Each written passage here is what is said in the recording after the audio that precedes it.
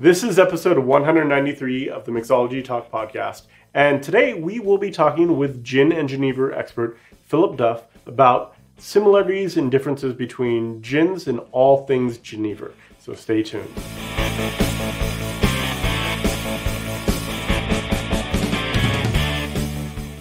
Hey everybody, welcome back to the Mixology Talk podcast. So we're just now kicking off Gin Month, and we're going to do a little deep dive into gin. And I thought, who better to bring onto this podcast to educate us than the one and only, probably one of the most intelligent people in the world around spirits education and knowledge than the one and only Philip Duff. Philip Duff. How you doing, man? Hey, Chris, I'm great. Thanks. It's cocktail hour here in New York. So I'm going to be even better in a few minutes than I am now. Oh, and talking about gin and Genever, it's like, do I pay you? Like, where do I send the money? This is the best gig ever. So just so people who may not know who you are, I'm sorry, I was a little tongue-tied in there, but you have an extensive career in the spirits industry. You started as a bartender, if I'm not mistaken? I did at the ripe old age of 15 in Ireland, where I'm from. No kidding. So what got you started in there, and what kind of kept you moving forward in the career in the career that is spirits and bartending? Well, I don't know if you've ever picked potatoes, but I did, and it's one of the world's shittiest jobs, right? Like something like a £100 bag, you got paid 25 pence, which wasn't much even back then. And the other option was to bartend, because I come from a very small little town, 5,000 people, and there wasn't really enough business for most of the bars to have full-time bartenders. So instead, they'd take high school kids. And if you were tall enough and didn't fuck around, you could be a bartender. So I got to be a bartender from the age of 15, and I never looked back. Oh, interesting. Excellent. And I was looking over your bio, and it's kind of I hate to even try to encapsulate it, but you've won kind of all the awards there are to win, and you've had a presence in the spirits industry for a very long time. So can you kind of talk a little bit about your journey as a bartender to where you are now, briefly? Yeah, so essentially my career path was the movie Cocktail, which was about as good as career advice as you would get in Ireland back then. So I went from bartending in my native Dublin to London, then to the Cayman Islands, where I ran a bar on the beach. Stop me if any of this sounds familiar. I bartended illegally in New York, and I actually left because I really enjoyed New York, and I thought, I don't want to get deported, which turned out okay 20 years down the line, because now I live here, American wife and all that sort of thing. Before I left Ireland, I picked up a degree in marketing because I thought I might want to do something useful. And some people would say, oh, I've never used it. I've used it every single day, because when I wound up living in Holland, I began to be hired by all these drinks companies. Now, this is going to blow everyone's mind, so make sure you're sitting down. This was before the internet. So all this new knowledge coming out because of people like Dale DeGroff and Dick Bradsell, you had to know Dale or Dick or go to their bars. There weren't even any good books. There was no blogs. So if you had this mythical knowledge, you were a golden god, and people just drove semi-trucks to your house full of cash, asking you to help their liquor brand. So when that started happening, I'm like, okay, I get this, because I can speak to marketing people and understand where they're coming from and what they're looking for. And then I can translate that into what works and what's useful. So most of my gig is what I call on-trade engagements, either education programs, competitions, the Beluga Vodka Signature Program. I created the G-Vine Gin Connoisseur Program. I've been a consultant for Diageo World Class, Pernod Ricard Bar Smarts, all that sort of thing. And I also do product development. So we create them from scratch. We reposition them. Sometimes I'm hired to do research on brands that a company owns because they don't know that much about it themselves, right down to copywriting. And to prove that I put my money where my mouth is, I have my own brand, Old Duff Genever. There it is. Which is kind of a great shop window. And it makes me feel like the 17 years I spent living in Holland weren't a total waste. Excellent. So the category of gin is very diverse. And I think that when most people say the word gin and start to think about gin, they think of these more classic London dry style gins because they're probably the most prevalent in the market. But there are, from my understanding, and correct me if I'm wrong, but there are 5 major categories of gin. But that was a couple years ago that I did that research. Does that sound about right? It's how many ways to skin a cat, honestly, but the 5 that you're referring to are as good 5 delineations as any, you know? Sure. And so those 5 would be, correct me if I'm wrong, London Dry, we have Genever, we have kind of the new style, the new Western Dry, I think is what they call it, Plymouth and Old Tom. Is that kind of the big ones out there? Yeah, so let's just say, right or wrong, that's what a lot of people would think. And what I would do is I would go ahead and I would take Plymouth out of there. And I'd take Genever out of there as well. So we can get into this later on. But the sort of TLDR right now is Genever is the grandparents of gin. It is. But it is the parent of whiskey. And I say that as an Irishman. We invented that shit. And because back in the day, the first ever recipe, or one of the first recipes ever committed to paper for whiskey, was for Irish whiskey, obviously. It was in a book called Platt's Delights for Ladies. And it was sort of a guide for gentle ladies how to run a household, which then included brewing and distilling. And it said that you took a gallon of aqua composita, meaning grain distillate, and you added 2 pounds of fennel, licorice, juniper. That sounds like Genever to me, because whiskey wasn't routinely aged until the 1800s. So Genever is what whiskey was. Genever is like going to the zoo and they don't have a picture of a T-Rex. They've got a live one, you know? So just for that reason, I will get into it a bit later, I'll take Genever out of that. But I'm going to, have everybody lying on the fainting couch when I say this.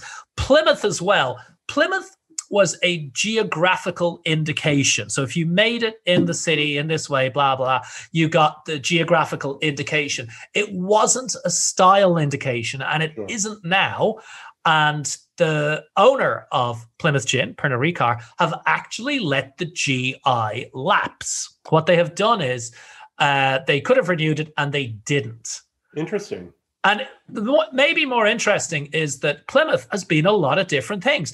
In the 1920s, it's pretty incontrovertible that Plymouth, it was called gin, but it was Genever. It tasted like Genever. It was made like Genever. And what we know now, what you know as Plymouth Gin that was relaunched in the USA about 20 years ago, is a totally different animal. The distillery had been closed for ages. 3 entrepreneurs bought it. They had no idea what to do with it. And they made the strength of it a little bit above the standard. Then the standard was 40% ABV. Now it's 37.5. And they got a lucky break because the TV chef, Delia Smith, said that she used it for gin and tonics and she liked it because it was whatever it is, 43 point thing. And that was their thing. So Plymouth Gin is a very delicious gin. It's a very, very nice gin, but it isn't a style. So then we're left with London Gin, New Western Gin, and what was the other one you put in? Old Tom Gin. Perfect. Okay, so and then that would make a lot of sense because I remember reading somewhere that Plymouth, unless it was distilled in Plymouth, it could not be Plymouth Gin. So that would definitely make sense from a geography standpoint. So can you talk a little bit about what each style kind of tastes like, for lack of a better word? All right. Well, I'm going to throw another spanner in the works and say that the European Union and its regulations guide everything that's made in Europe. And as it stands so far, even though the UK has formally left the European Union, they haven't made any changes to their spirits yet. Right.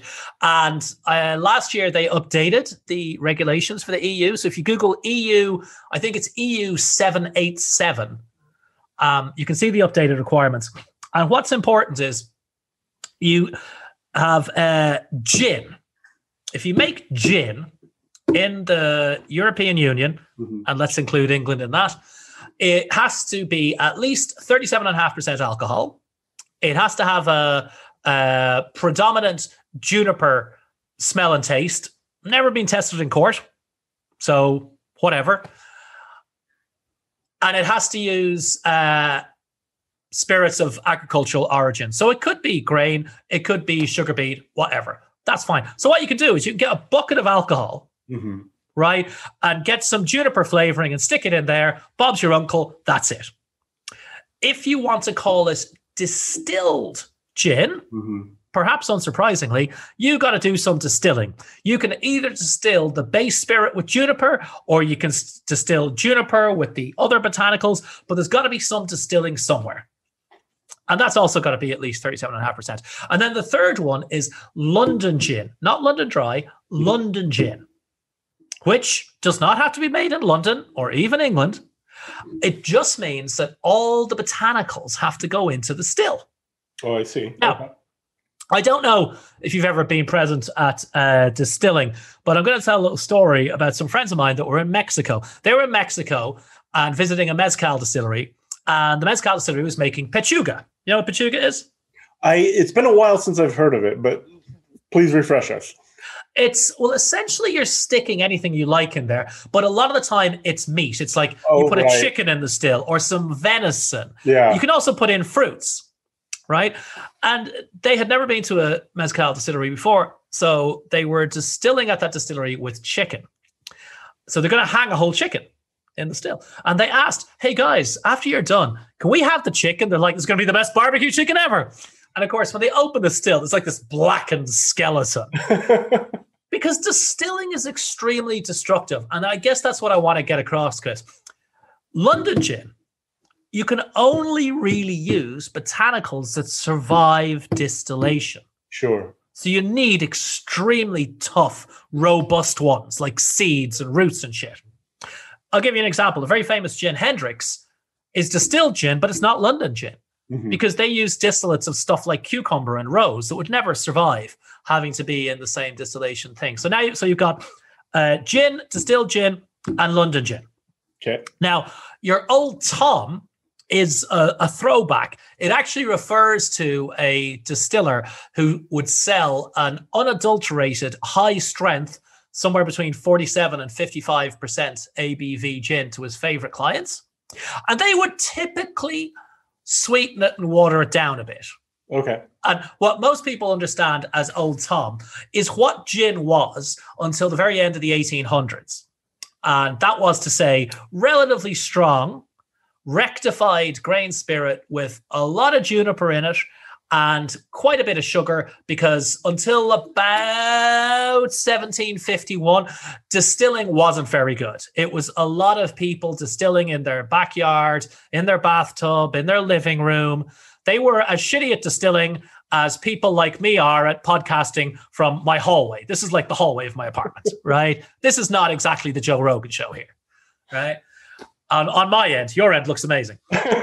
So by the end of the 1800s, crossing into the 1900s, sugar began to be reduced. By about 1900, you had what was called the London dry style, which is to say with no sugar.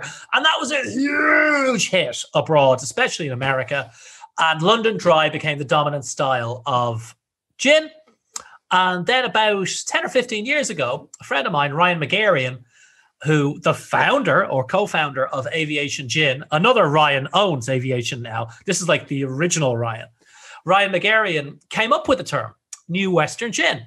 I first heard it at a seminar at Tales of the Cocktail, although I think he might have posted it online before then. And his justification is like, well, there's so many distilleries. Craft distilling really got going in the US first on the West Coast, especially the Pacific Northwest. And he saw so many people doing interesting things with gin, and they were not having juniper dominant gin. Like Tanqueray, 47%, boom. It's like, you like juniper? Here's some more juniper. You want some more? You want some more juniper? We got juniper. We got juniper here everywhere. And they were making different gin, where juniper was just one more note in the symphony. So he coined the term New Western Gin, which I think is a valid thing. And it's kind of become a real thing. And now it's 2021. Sure. And from my understanding, it sounds like gin was still a present botanical in the distillation. It just wasn't the dominant focus of that particular style of gin. And that's where you get a lot more of that citrus driven, a little bit more subdued juniper in that particular style, correct? Yeah, exactly. And it always existed. It really did. But gin dominated until the 1960s, globally, everywhere. And gin was really simple. It was very strong, 94 proof, 47%. It was English, or at least it had a picture of some white guy with a bowler hat and an umbrella and shit. And it was packed to the gills with juniper. That's what gin was. That was it. That was gin. Yeah? And starting really in, I think it was 1985, if I'm not mistaken, with Bombay Sapphire, people began to subvert that paradigm, if you'll pardon the $10 words. They began to say, okay, we like gin, but does it have to be like that? In the same way, you've now got new entrants to the market redefining what Tennessee whiskey is. That's what happened. And Bombay Sapphire was the first one. And I actually have a nice story about that. Before he died, because it would have been awkward to interview him afterwards, I actually interviewed the guy, Michel Roux, who created everything you know about Absolute Vodka. And then when his company had Absolute taken away from them, he immediately took over Bombay, and he created Bombay Sapphire. And I had an extremely boozy lunch with him in St. Augustine, where he lived. And after, I think, the second bottle of wine, it was lunch, he was French, I said, so Michel, you know what a lot of people say about Bombay Sapphire? What I was trying to say to him was like, it doesn't taste like fucking gin, it's not juniper. And he said, Phil, I honestly didn't care. I told the distillery, which was Greenall's in England, in the north of England, the Warrington distillery. He said, I need something to taste different from everything out there. I don't care what it is. And that's, that was kind of the birth, really, of the new Western gin category, because Bombay is a huge success. And without Bombay, we would not have 90% of all the modern gins. It did for gin what Absolute did for vodka. Sure, absolutely. And I think... absolutely no pun there or wordplay. But I do agree with you. Like it's a different style, and I think it's a little more approachable, especially if you're not used to that big heavy hand of juniper, kind of in your face like Tanqueray, which I am going to go ahead and admit I do love that. But I'll also admit something else. When I first had Genever, it was probably about 10 years ago, when I think Bowles released theirs. I didn't know what it was. I couldn't wrap my head around it. And I knew it wasn't gin. I was expecting it to be gin because that's where my head was at the moment. But it wasn't. And it was so different. And I couldn't quite pin down the flavors of it. So can you kind of talk about Genever and kind of what that is and how that is so much different from modern gin? Absolutely. So, I mean, this is like a 10-hour seminar, but I'm going to... I know. Yeah. What it is, one thing that's really important for us all to know is that things were not routinely aged in barrels for flavor until the mid to late 1800s. They were transported in barrels, but you actually then picked the most neutral barrels that you could find. So barrel aging was not a thing. However, distillers have always been the same. They want consistency. They want tasty stuff.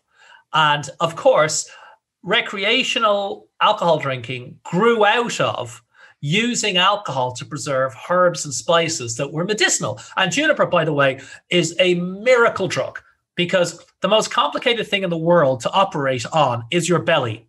There is evidence of Aztecs in South America who had brain surgery, like chunks of their brain opened and things fixed, and their brain and head healed up, and they lived for 20 years further. But there is no evidence of people surviving intestinal surgery, right, before the 1800s. So juniper fixes all that shit. Everything south of your belly button, it's good for. Everything from causing an abortion to aiding your digestion, all that kind of thing. It's a magical, magical drug. So people would stick in juniper. And juniper, by the way, is also cheap. It's endemic, or it was, across all of Europe. It grew in Scotland, Ireland, England, Holland, Germany, France, the whole thing, right? It's a little spiky little bush.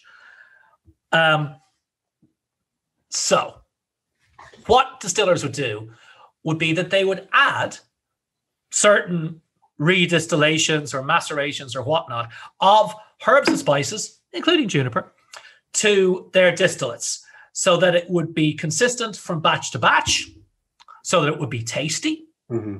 You got to bear in mind, we're going back to the 1300s. We're going back to a time when there was no sugar in Europe. Can you imagine that? There was no sugar. So the only sweet things might be some herbs and roots you had. You might be able to get licorice root, because licorice root is actually quite sweet. Mm-hmm. And you can put that in there. So all they were doing was trying to create consistency from batch to batch. Genever is the original whiskey. It's whiskey. It is unaged whiskey. That's really what it is. It's unaged whiskey with a tiny amount of juniper and maybe some other things. That's all it is. And when I say a tiny amount, my brand, Old Duff Genever. Oh, look at that. Beautiful bottle, by the way. Thank you. It's a mega legit old school Genever. I call it the Del Maguey Mezcal of Genevers. And it's like as if you were drinking Genever in the 1700s. Mm-hmm. It is a minuscule amount of juniper distillate. Like we redistill juniper in the Genever itself in a 50-liter still, and that gives us enough for like a 10,000 bottle run. Wow. It's a really tiny amount, but it's very important. The fact that it's minuscule does not mean it's not important at all.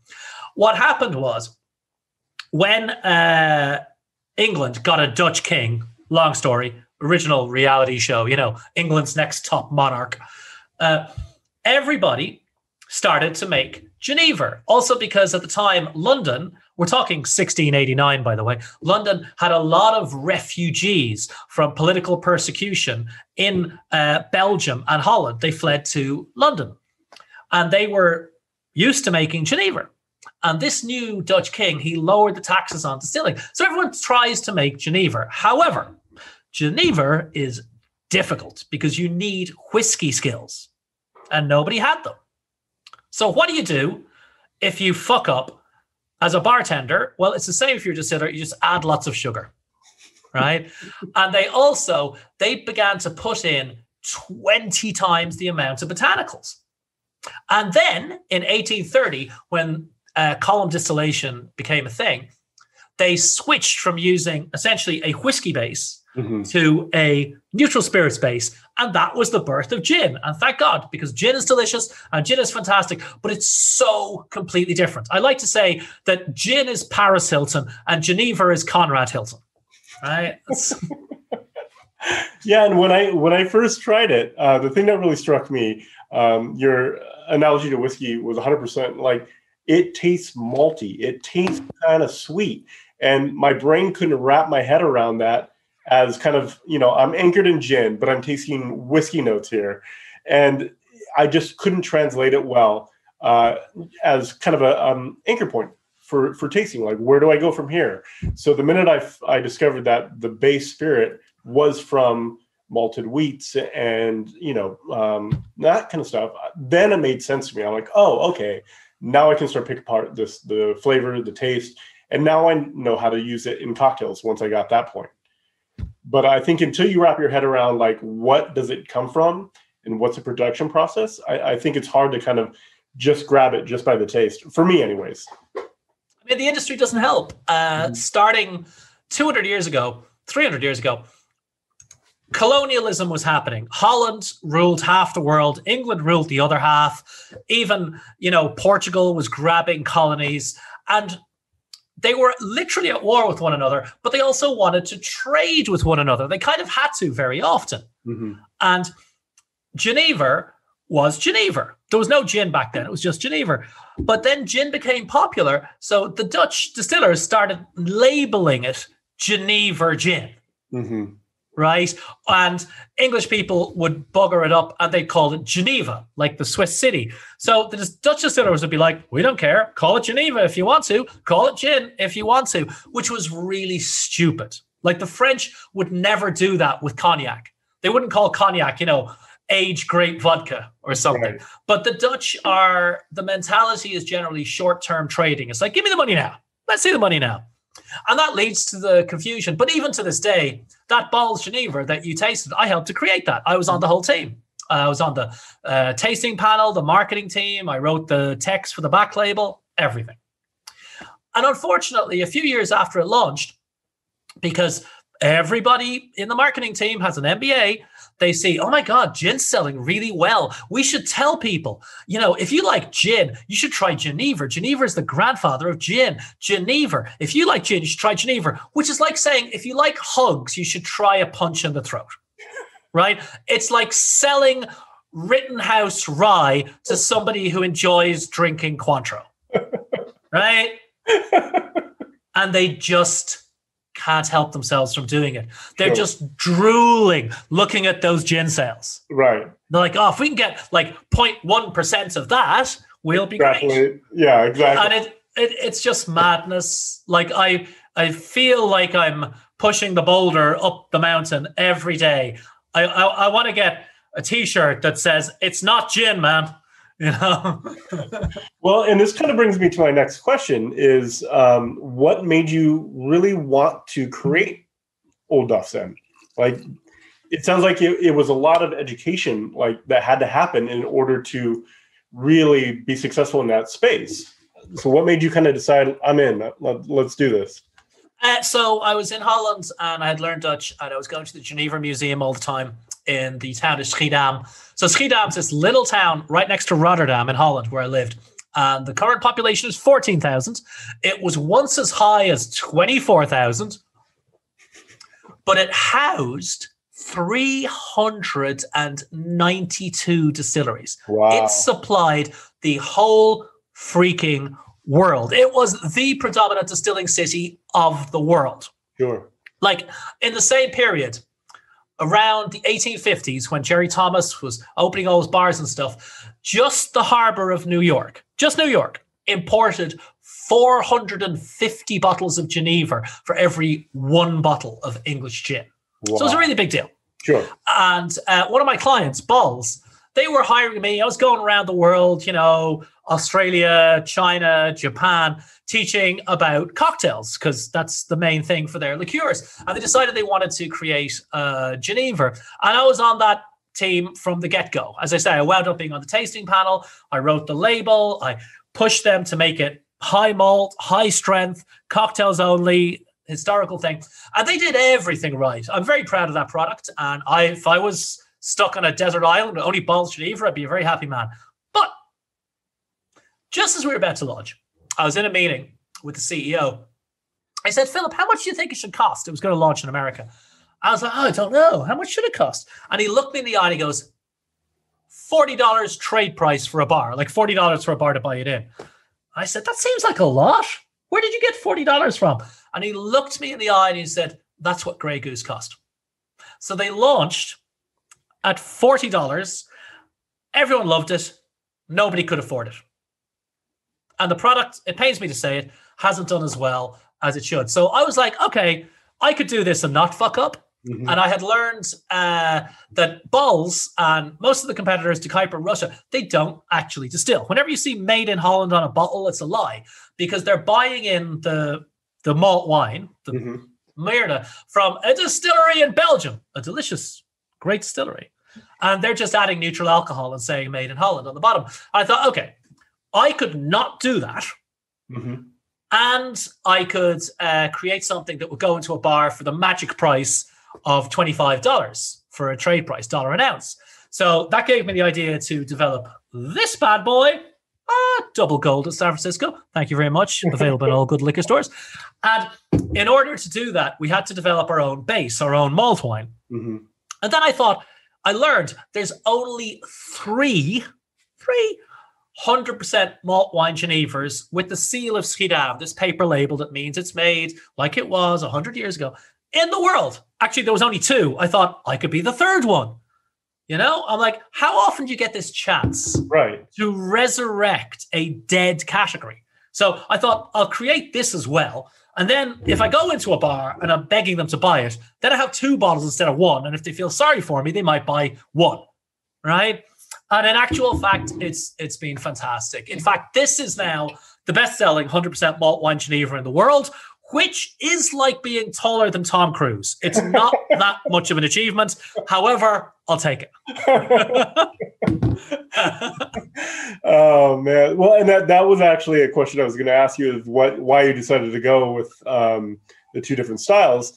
And it just makes a ton of sense. I mean, at $25 all day long, right? But I agree with you. When I bought a bottle of the Bulls when it was released, and I couldn't put it on my cocktail menu. It was too expensive. I was like, I really want to, but nobody's going to buy a $20 cocktail. So no, I think the problem was that the Balls company had been taken private in a venture capital deal. Mm-hmm.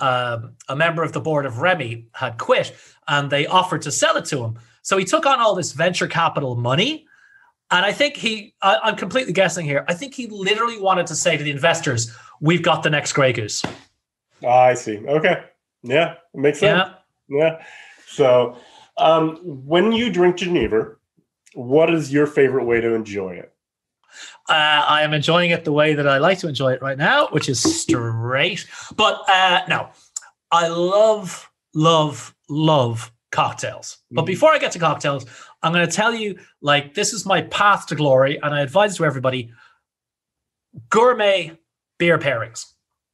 I first saw this almost 20 years ago in Australia. A bar opened called Shady Pines, and it was opened by all these guys who'd worked at Milk and Honey in London and PDT and shit like that.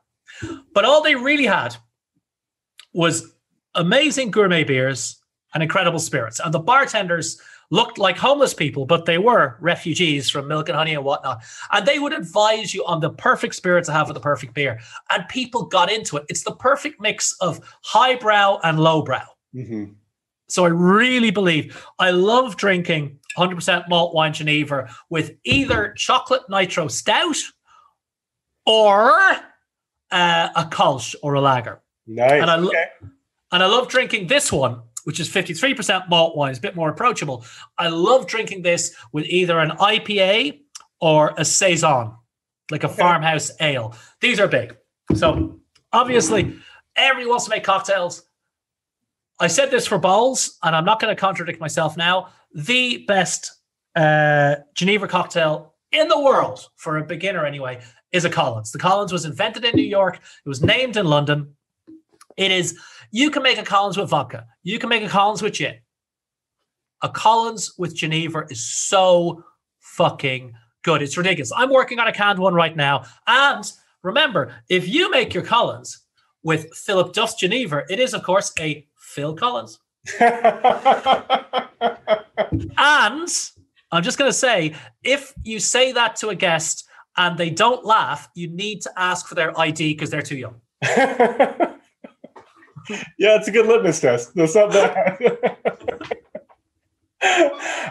What's really interesting is I remember when I went to Mexico for tequila tasting or a tour, I remember they made a beer that was an agave-based beer. And the pairing between tequila and that agave-based beer was one of the best experiences I've ever had from like a drinks perspective.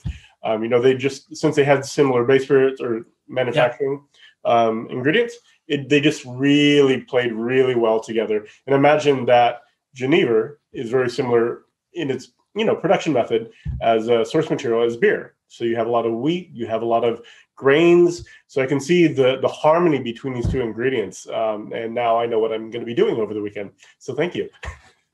By the way, we couldn't get you a sample in time. I'll get you some. No it's just worries. Very modestly. You can drink Old Duff Genever in China, Macau, Australia, New Zealand.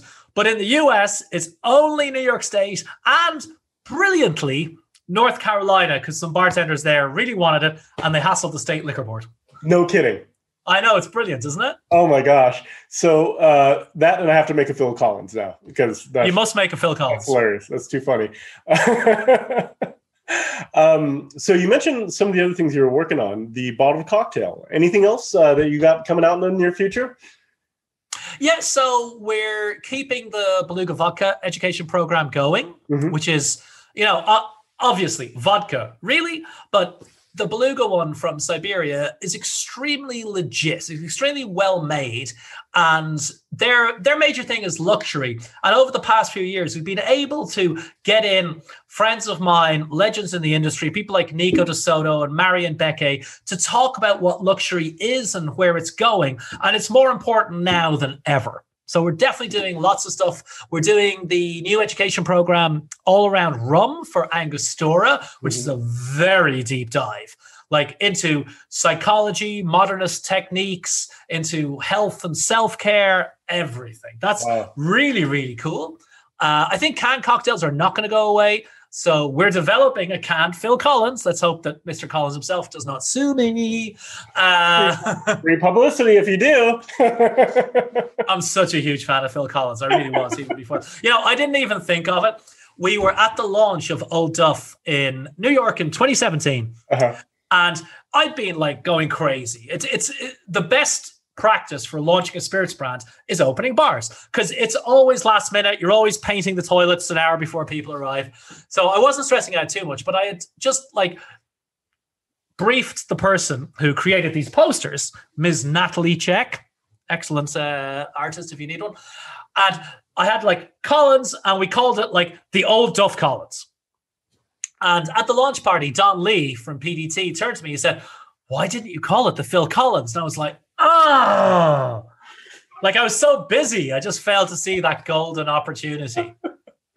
But now it's a thing. You can get a Phil Collins. now it is a thing. There's actually a Phil Collins on the menu at the celebrity chef Tom Colicchio's brilliant bar, the Beekman, down in the financial district. So as soon as I feel brave enough to get on the subway, I'm going to go down there and have one.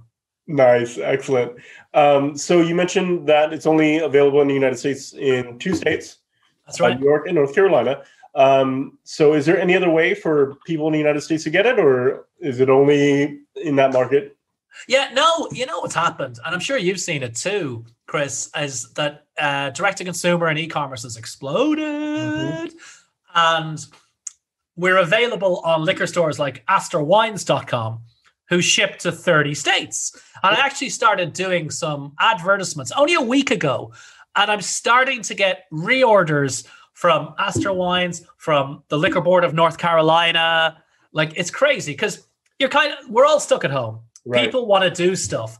Like, there's an online community around a cocktail box delivery service called Shaker and Spoon, right? And their Facebook group ballooned last March from 7,000 to 20,000.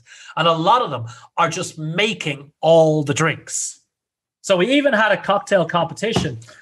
This is I'm Just Here for the Drinks by Souther Teague. You can actually order signed, personalized copies of this from Souther. If you look him up, he's at Creative Drunk on Instagram. And he's got a brilliant Old Duff cocktail. I showed you in all its glory here. Oh, that is stunning. Right? It's like Old Duff, brandy, Strega, and you paint it with Peychaud's bitters. And we did a little contest. We mailed out some goodies to people who posted the next photo. But people have been ordering online from AstorWines.com, which is also a tremendous, great, high-quality place that has the best prices on liquor and ships all around the USA. So perfect. Excellent. And then last question for you. Favorite social media platform and handle for Old Duffs? I think my favorite probably still is Instagram. Okay. Instagram, at Old Duff Genever, as it should say there behind me, right on my my high-tech poster board there. But I'm looking into getting on Clubhouse. I mean, I'm on Clubhouse, and I've been invited onto some talks already on Clubhouse. And I think I just got to dip my toe in the water. Probably the talk would be like me and one other person, like one of my relatives, maybe out of pity. But it does sound really cool. And Clubhouse is the iPhone social media platform. Is that It's correct? Only on the iPhone at the moment, yeah. So. God, I keep hearing a lot about it. I'm an Android guy, so I probably won't be allowed in. It's like you can get those federal emergency warnings. And it seems you only get them on iPhones. It's like they want to kill off the Android people. It's like, there's an avalanche coming, but not if you have Android. Yeah, exactly. That's too funny. Cool. We'll definitely have to go and put those links in the show notes. So head on over to mixologytalk.com and we'll have links to all the places you can find Old Duff Genever, the social media handles, the website, all the good stuff we talked about here. But Philip, I can't thank you enough, man, for your time. I'm excited to try your Genever in the future, make a Phil Collins, and do a beer and a Genever tasting. I'm excited. That'd be my pleasure. We can talk about that Japanese gin as well. Oh, yeah, that's right. You mentioned earlier offline that my family's from Okinawa, my heritage, and you just released, or you helped release a Okinawan gin, correct? That's right. And do you want to, what's the name of it, just for everyone's curiosity? It's called Origin, ORI-gin. And I think it's available outside Japan as well. I know it's available in Taiwan. But I was asked to come up with a name for this shochu-based gin by the lady who owns a shochu distillery that I had visited in Okinawa at about 1 a.m. in a speakeasy called Barke in Okinawa, where, by the way, she was drinking all of us under the table despite being 86 years old. And I thought of my friend's bar, and I got a napkin, and I just scribbled down Origin, like that. A year later, I was on a family vacation back in Okinawa, and she picked us up from the airport, took us to lunch, and unveiled a range of gins. And they had replicated my bar scribble, literally from a coaster. Oh, my goodness. It's so perfect. It's freaky. And now they've got like a regular, a strong one, a tropical one, a strawberry one. They've got a range of bitters, all Origin bitters. That's incredible. On a little tiny island of Okinawa, man, you're just killing it. That's it. I'm very big in Okinawa. All right, Philip. Well, thank you again so much. And we'll talk to you again, hopefully in the future. I'd really like that, Chris. Thank you.